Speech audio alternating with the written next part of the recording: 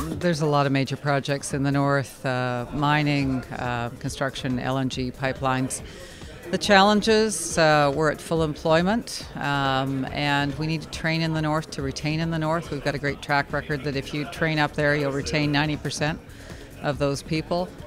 Challenges are also around understanding and interpreting things like the Williams decision, the Silcoteen decision, and getting through the hurdles of the environmental assessment process, getting to final investment decision. We're looking forward to seeing FID, final investment, on 3 to 5 LNG projects, and making sure that our contractors in the north are positioned well for procurement opportunities. LNG, when you think about it, think about the fact that the northeast, where the gas extraction is, for every billion into LNG, 4 billion will happen in the northeast. So to us, that's even bigger, but it requires the LNG to release those gas reserves. Mining, though, lots going on in terms of Imperial Metals and the Red Chris mine coming up and going. Things like the Alta Gas facility up Highway 37, and the amount of transmission development to ensure that all of the industrial development in the north is well serviced and supported, and a connected part of the grid in our economy. On the construction side, there's been about $150 million in airport investments, upgrading the airports across the north, of which there are a couple of dozen, although not all of them have sched service. We're seeing the numbers of passenger growth, especially in Terrace Kitimat at the Northwest Airport and the Northeast Airport in Port St. John, climb 30% year over year. There's great opportunities. We're seeing a lot of fly-in, fly-out to augment the local labor force.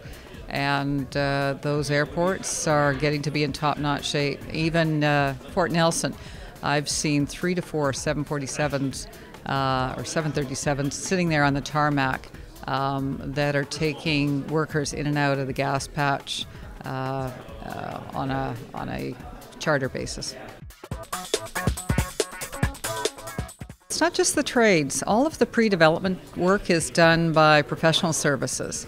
Engineers, accountants, lawyers, biologists, foresters. So it's really important that we have people that are in the trades as well as the professional services. It doesn't matter what field you're in. If you have some sort of connection or application to resource development, construction, there is a job up north for you. The cost of living's lower, the disposable income's much higher, and you can get your house paid off and get underfoot of your parents really quickly. So we love it when people move up north. That's where the opportunity is, and we're there to welcome them. I think the relatively recent report on the ITA and their focus on establishing a stronger board has been really important.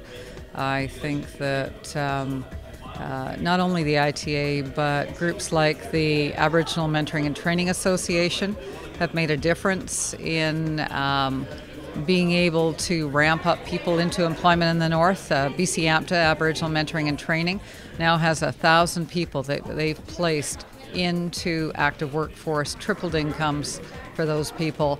Those are important facets of fully employing northern potential.